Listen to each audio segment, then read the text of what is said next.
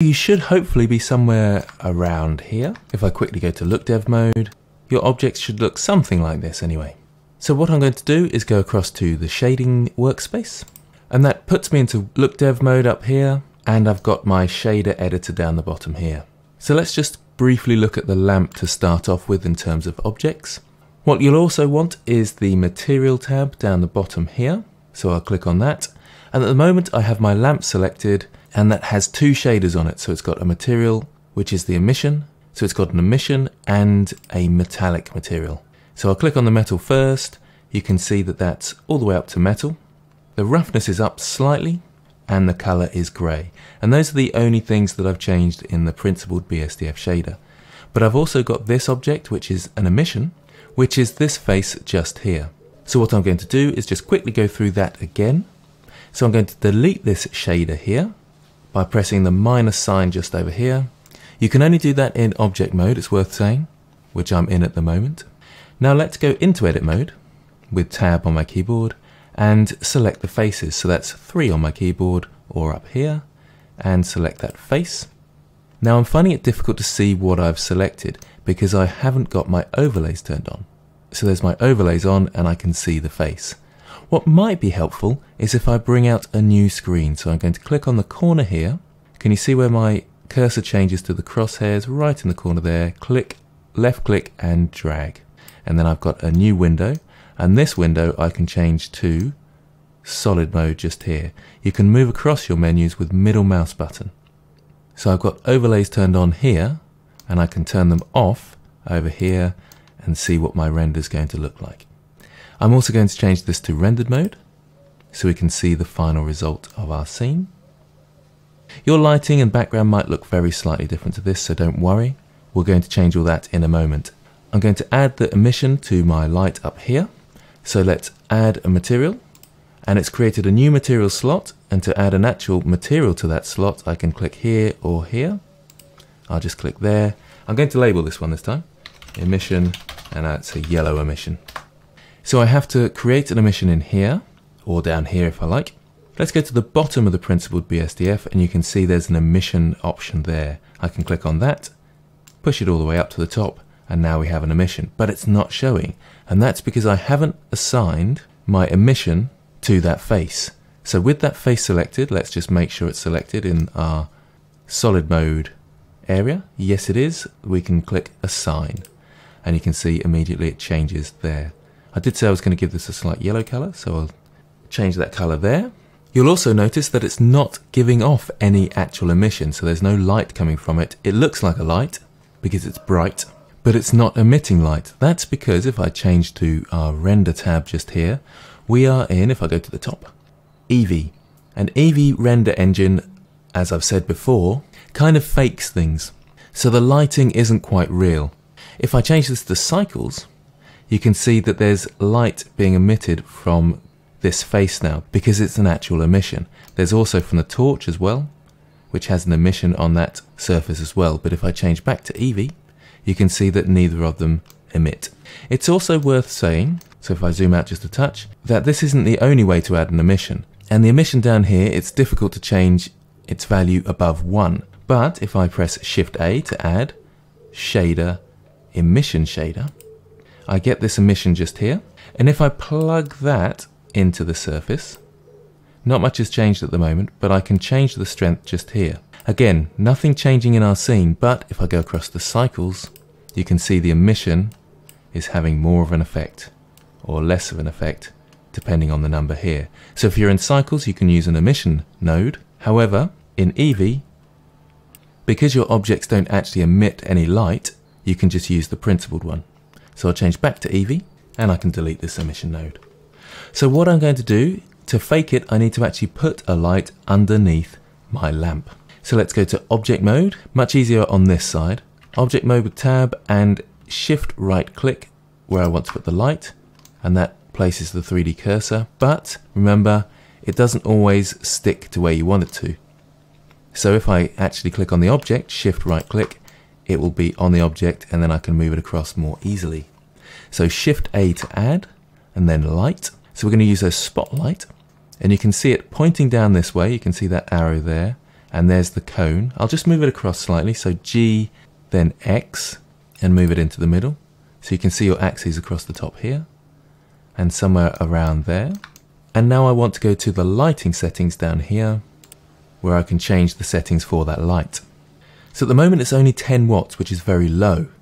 If I change this to something like 1000, now we can see the effects of the light in our rendered viewport. There's a few other settings which are useful. I'll first talk about the radius. If I turn that up, you can see that circle moving in the middle here. Now the point behind this is, if I have the radius low, and I press G then Z and move it inside my lamppost, I'll bring the radius even lower actually, you can see suddenly it disappears because it's hitting the lamppost and there's no way of it to get out. However, if I increase the radius, then I can have my lamp inside my lamppost, but the radius is where it starts emitting from, and can you see it's starting to shine just there. The other useful options is the size. So if I change the size of the cone to somewhere like there, and you can click and drag on these numbers, or you can click and type in. The blend is the other thing that's nice, and I can just ease the blend so it fades in nicely here. So let's add a light to the front of the torch here. So shift right click on the actual torch. So let's go find the torch, click on the torch, press full stop to zoom in, and there's my cursor just there. So shift right click to move that cursor and on an object to make it stick to it. Shift A and we'll add another spotlight, and it's pointing downwards. Now look at the axes. Which axis do we want to rotate round? The x-axis. So R to rotate, X, and we want to go minus 90. So we're going backwards up this way, so minus 90.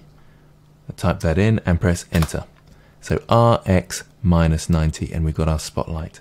I'm going to move this one inside the torch so the cone is the right size, somewhere around there, and increase the radius. So look in the viewport over here and see when it's having an effect, although it's not bright enough at the moment, so we need to change it to something like 1000 as well, and that's fine. Let's bring up the blend and the size as well.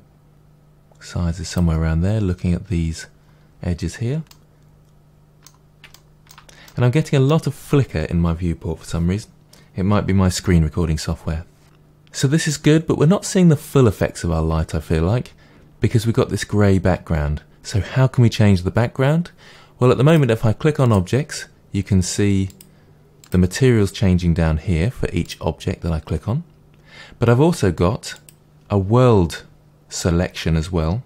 So there's object at the moment and world. We'll change to the world and you should see something like this. So you should have a grey background and the strength should be 1.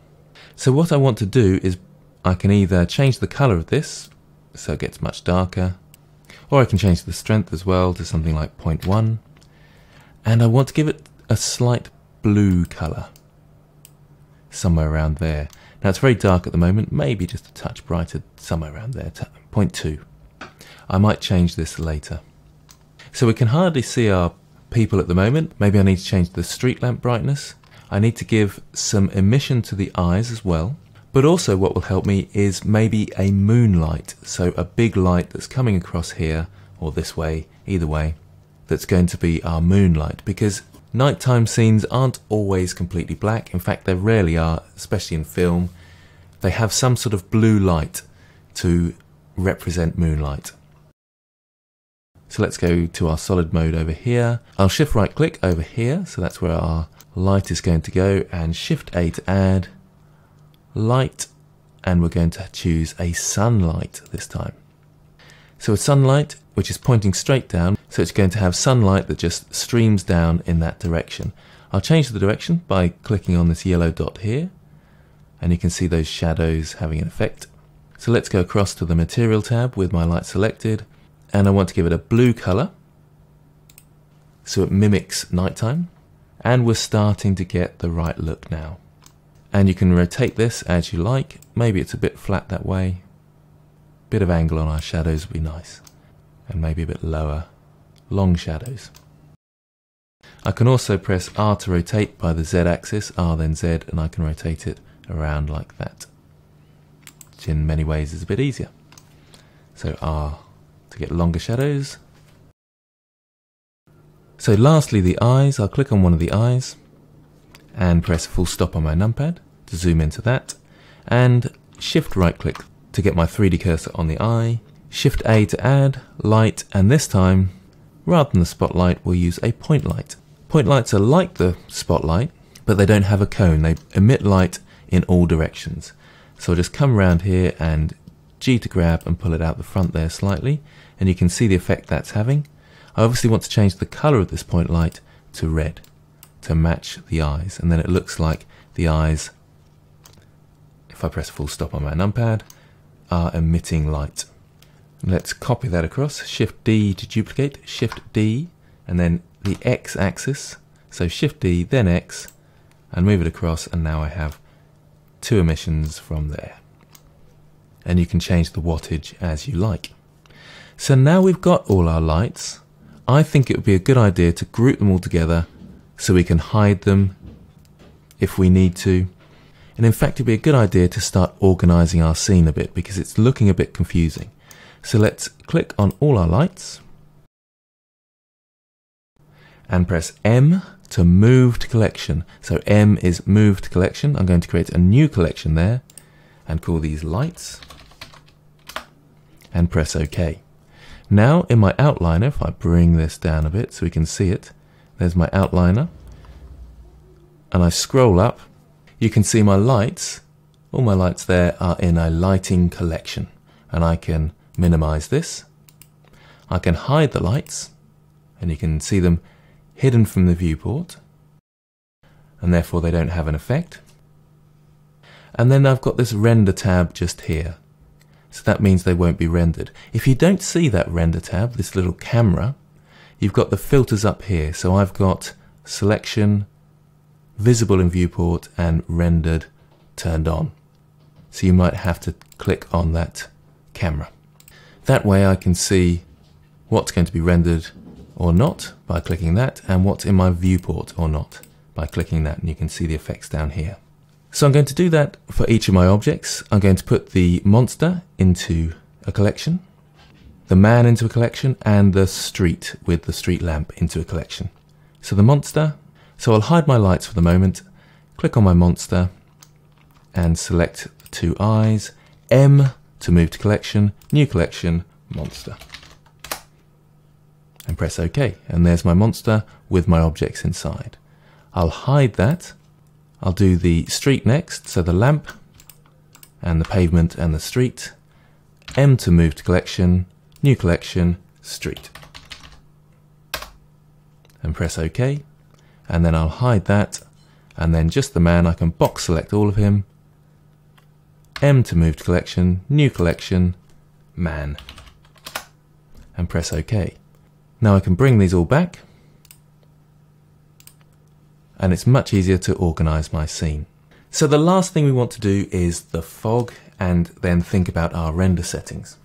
So in the world output once again, which is down the bottom here, and remember you have to click on world over here, I can add some volume to it. So if I press Shift A to add, shader, principled volume. I can then bring this across over here. I can then add that to the volume, and you see the results there. Now it's very dense, so we can't see anything. So I'm going to change the density to 0.01, see what that looks like. And you can see now we've got a bit of volume. If for any reason you don't see the volume, you'll need to make sure that volumetrics is ticked in your render settings. But I will go through that shortly. At this point, I can bring the strength of my background down a bit more. So there's nothing coming from my background now. So this is just the background fog, which is white, but it's being affected by the sun lamp. So we can start to see some of these emissions. And at this point, you'll want to go in and start clicking on your lights, changing the power of your lights. So let's change this to 2000 and just see what that looks like. And we can see more effect from it now. And with more density, you may need more emission from your lights. And we're starting to get close to the initial scene. Now it's worth noting that I'm just plugging this straight into the world, which gives everything that volume. I'm just going to disconnect that for now, and I'm going to add a big cube in the middle. So Shift A to add cube, and I'll just resize that over everything. I'll go to top view to make it easier, 7 on my numpad, scale in the Y, scale in the X, and we're roughly there. Now if I go to object shading over here, add a new, disconnect the principled BSDF, and Shift A, shader, principled volume, and plug that into the volume of this material, you can see the effects that it's having. Bring that density down to 0.1 again. And now that's just affected this area, which kind of helps slightly because we've got this black background, and we can kind of see more what's going on in our little scene. So you can create areas of fog with a big cube like this if you want to. In this case, because the whole scene is being lit up with fog, it doesn't make too much difference. What I'm going to do is press M to move this to a new collection and type in fog. So I have the option if I want to use that fog or not. But I'm going to stop it being rendered and take it out of our viewport so it doesn't get distracting. Go back to our world settings and plug the volume back in. And you can really see the difference that it makes. I'll just use the world one for now because I think that's a little bit simpler to understand, but you are able to use objects as fog volumes. And remember to change your object tab here to see them. So I've got a density of 0.1 on this one, but my world tab has a density of 0.01, and I'm kind of liking the effect here, so I might put the density up. But let's hide that fog from the viewport for now and use the fog in the world. So I can just push that up. So 0.05 maybe, somewhere around there. 0.03, and just play with it a bit until you get something you like. And also you'll want to be playing with your lights, particularly the sun lamp up here, the sun just there, and we can change the color of this, and that will affect the color of our fog. So lastly, let's take a quick look at render settings. I do have a separate video on this, which I'll link in the description, but just very briefly, I'll move in just a touch to our scene. Ambient occlusion is useful. It creates shadows where objects touch each other. So you can see in there if I turn it off and on. It's not easy to see with the fog turned on. I'll just turn that off for the moment, so I'll just disconnect it from the world. And ambient occlusion on and off. Again, with this sort of lighting, it's not making a huge amount of difference, but usually you have to turn the distance up quite a lot. Let's put the volume back in. Bloom is something that you'll probably want to use in this case, so giving a bit of brightness to the eyes and the emissions. You have your threshold, which is how much will be bloomed. So the brightness of the objects, they have to be very bright in order to be hit by the bloom or affected by the bloom. This way they don't have to be very bright and they're affected by the bloom. So you can see the fog now is even being affected by the bloom and everything. So somewhere around there where we've got the lamp, or the two lamps having some bloom. The other thing you'll probably want to turn on is screen space reflections. You can see that that created a reflection on my street. So I'll turn that off and on and you can see the effects there. The other thing you might want to play with is the volumetrics. I've got mine set to 4 pixels. The lower the pixels, the slower the render time, but the better the result. And volumetric lighting and volumetric shadows. You can see what they do for yourself. Volumetric lighting is turned on by default, but volumetric shadows should create shadows in your volumes. If I turn the density up slightly, you can start to see those shadows coming across. Like I've said, I'll go through this in more detail if you want to find out more in the tutorial in the description. The last thing for us to do is to set up our camera. So our camera is currently here, and if we look through the camera, it's just pointing at the monster's bum. And to look through the camera, we press 0 on our numpad. If I press N now, I can go to view over here. A little bit tricky to see. So I'll pull out this for now. And lock camera to view. If you tick that, you can move your camera around like it's your viewport. Now I do have a separate video for camera turnarounds, and I'll put that in the description and you'll be able to rotate your camera around your objects. But for now, let's see what this is going to look like. So if I press F12, or I can go to render up the top here and render image, we can see what that's going to look like. And that's our current scene. And you can save your image at the top left under image, and your final scene should look very similar to this just here. So you might want to tweak a few settings, set up your camera in an interesting position, and then render. And a great idea is to join the Discord server and show off your work there, or put a comment below with your results. So that brings us to the end of this series. If you have any thoughts or ideas for extensions of this, then do comment below and I'll get back to you. Thanks for watching, I hope you enjoyed it, and I look forward to seeing your creations.